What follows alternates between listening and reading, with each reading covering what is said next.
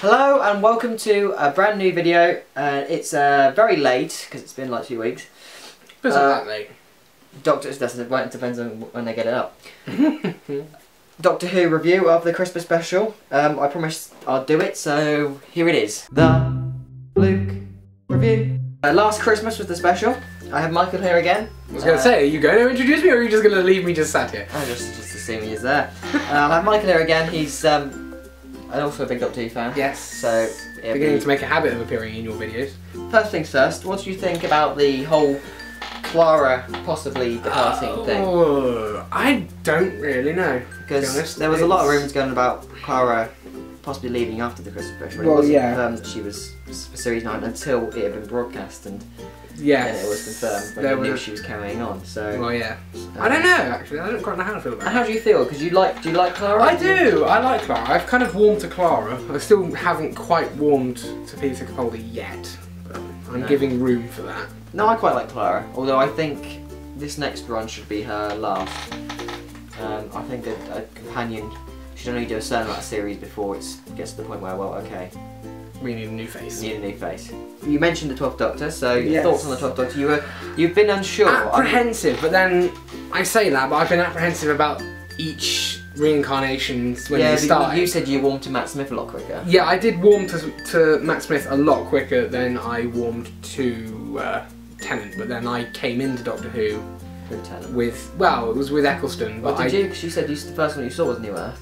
No, I remember sitting down and watching The Empty Child. It was one of my earliest memories. A good classic story.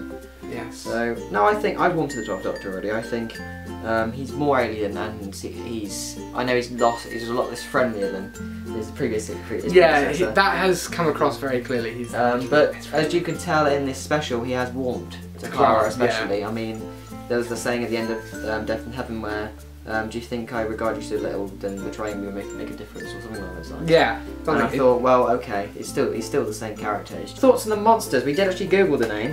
They're mostly known as the Dream Crabs, sort of adaptations of stuff that of the Facehuggers from the Alien series, which they quoted. Which they did quote, yes. There's an alien. There's a horror movie called Alien. No wonder they keep invading you. But their actual name is the Cantrafari.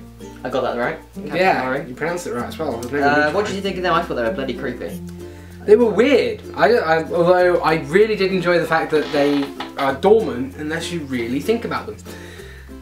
Which I should stop thinking about them. You might be in a dream now. Who knows? This episode very rightly so reminded me of the Inception. Yes. The Christopher Nolan directed blockbuster starring Leonardo DiCaprio. I recommend you watch that as well. Definitely. I thoroughly enjoyed that. There were layers to the dreams in which you were, and you weren't sure which was reality. Story as a whole, did you think it was a strong story? It was written by Moffat again. Yes, written by Moffat. Yeah, it was a good story. Moffat did write Empty Child, so you can't really judge his writing. And Blink. Individually, he can write really good stories. When he's a showrunner, it's when it's show-runned, it's very hard to keep track of what's going on and where. I think it's a bit easy at the moment, but you couldn't tell what was a dream and what wasn't in this episode, which was kind of right. But yeah. I think it was alright. It was a strong story. There was a good set of characters, and I believe, as a Christmas special, it's definitely the creepiest Christmas special we've ever had. So the next thing is the guest stars. I did mention them a minute ago. Yes. We had I noted a few particular ones. Obviously, Nick Frost was the main one. He played Santa Claus. Yes. We're not going to spoil the story too much about his involvement in this, but did you think his portrayal of the great man himself was very good, considering it was interesting and it was very different because everyone pictures Santa Claus as this happy, jolly. He did do that though. He did do that, but it was very much. He was very a little bit more adult, wasn't he? Yeah. I'm trying to think of the word. Because you see him, I've seen him in stuff like Shaun of the Dead and Hot Fuzz and World's End and Paul, and he's been in all those films, and they're all a bit grittier. So that's the Cornetto trilogy it's called. So to see him as this sort of character is really weird. We also had a couple of others I remember. Nathan McMullen, who played the wolf. Yes. Elf. He was the elf, one of the elves. Elves, I like those because they had this sort of like. Watching it, I looked at it and I immediately thought me and you as the elves. I'm the other one, Ian, aren't I? You're Ian. Because they're always trying to sort of one-up each other. They was always trying to say something that would either one-up them or put them ahead of the other one. But I recognise the actor, I don't know if you would. I believe... From Misfits. Did you ever watch that series, Misfits? Vaguely. Yeah, that's the only thing I know him from. Yeah. And the other couple of customers, obviously Dan Starkey was in it again, you would better know him as Strax. And this is the first time we've seen him out of we get to actually see his actual mug. Yeah, I mean actual face, not actual mugshot. So I think he was alright as Ian. It was good. You weren't given enough of the elves, I don't think. No, the elves were. Although they say good things come in small batches, and the elves were fantastic in their small little batches when we did see them. Yeah. So. And then the last one I want to mention is Michael Troughton, who played Professor Albert, the only character to die in this episode, actually, I think. The only character to actually die. Yeah. Which was unfortunate. He was a son. He was one of the sons of Patrick Troughton, the second Doctor. His brother David's been in 4 episodes so far. He was Professor Hobbs in Midnight, he was in The Curse of Peladon, and he was in a couple of his father's stories back in the 60s. So, but Michael did sort of say he did a Christmas special, so it counts as 2 episodes. So he's 2 dead. So he's 4-2 story-wise. It's 1 story. The Christmas special doesn't count for 2 stories. Right, and then we're going to quickly mention it, compare it to the other Christmas specials. Have you got a particular favourite Christmas special? From the Christmas Invasion onwards? I know mine immediately. So, it doesn't top Voyage of the Damned, but then Voyage of the Damned, I did mention in the previous video, is one of my favourite episodes of all time. I don't know, it beats stuff like the Snowman was alright, but it beats stuff like the Doctor the Wind in the Wardrobe was a bit naff. Yeah. I didn't really like The Runaway Bride. No. Catherine Tate was good in that. I'm going to go with, well, like you say, Voyage of the Damned, being on the Titanic with Kylie Minogue. Yeah.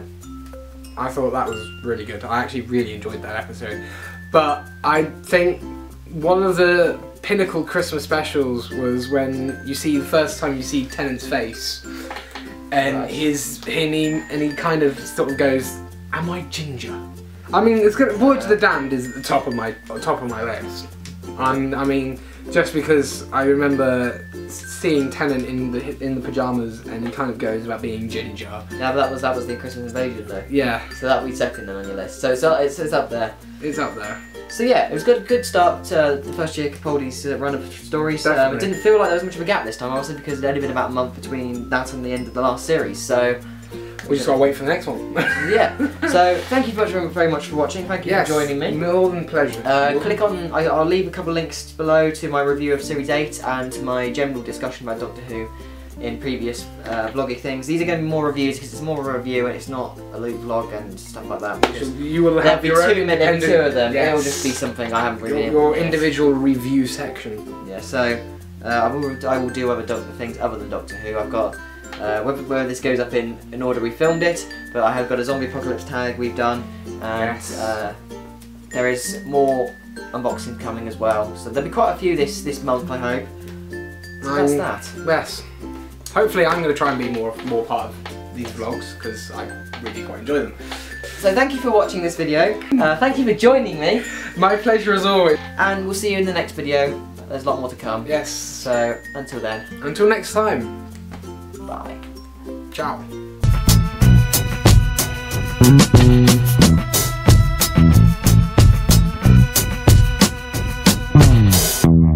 So thanks for watching. No worries. Not you. Well, I'm saying no worries because I know full well that I'm probably going to. You'll probably watch it. I will be watching myself. I thought you were saying thank you for me being a part of it. How is that? We'll do that one again.